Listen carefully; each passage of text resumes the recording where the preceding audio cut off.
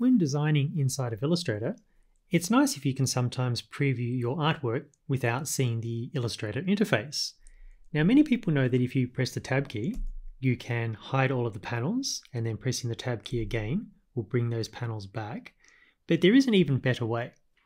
At the bottom of the Tools panel on the left here, there is a button.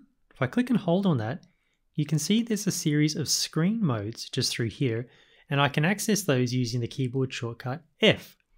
So if I press F once, it will get me into this mode, and a second time will get me into a full screen preview mode, which is very nice. However, there is one drawback.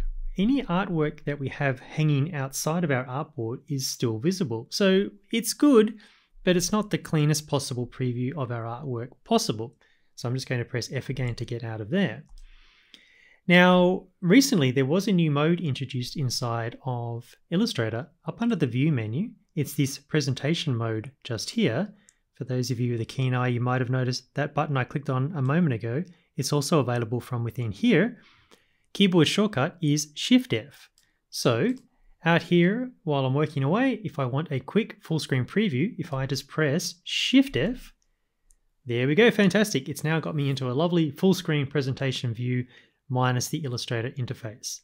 To get out of here, the Escape key.